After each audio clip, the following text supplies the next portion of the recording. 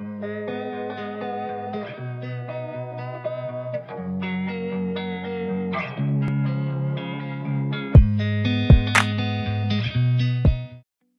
are today going to design 3D dentures for the patient we talked about in the last session. For this patient, we will design denture as a monoblock. Because we need a strong connection between teeth and the base, we decided not to print them separately, and we design them as a unique solution. For this kind of design, we can use Tri-in and Exocad, and 3Shape we can use it as a monoblock. And after we add teeth, we are going to design part. For this case, we scanned the cast and we scanned the denture, because the denture tested and it has good alignment, it has good neutral zone, and we accept it as a good starting point, and also it can give us the vertical dimension. So we use the dentures for pre-ops.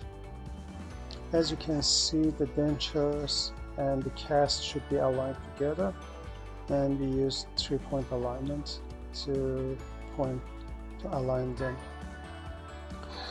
After we do the alignment, we should verify that the alignment is done at the best, and nothing should left to the chance, because in case that you put your pre-op in improper position, you will design a denture that is not related to the normals for this patient. After we check the pre-ops or align them, we are going to design the dentures. Some points needed to transfer to the software. First of all, we need 3 points to choose our plan or occlusal plane. For occlusal plane, we should be aware that in some cases we need some intraoral data. It's better to use waxed, or it's better to use the dentures that are trusted, like the case that we are using. And after that, we are using the anatomic points to show the software where the teeth should be. And after that, we choose the proper teeth type, and in this case we omit the teeth 7 because 6 teeth at each jaw, each quadrant looks good to us. We need to reduce the forces.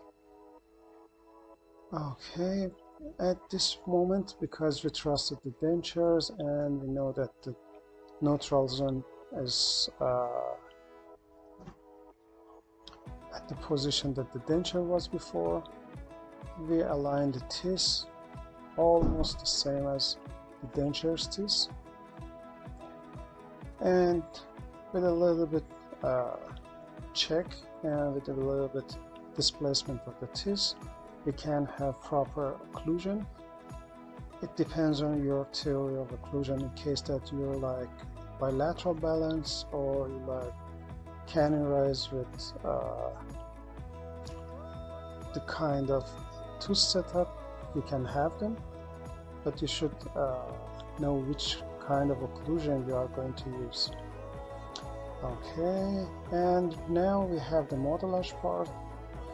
This is like the what we are doing on the wax up, in the final wax up before we process the dentures, and we need to process it in the 3D printer in this case. But because we are going to add some projections, we will do that after we put it in the Trimatics, the software made by Materialize, and after that we are going to 3D print it. Thank you.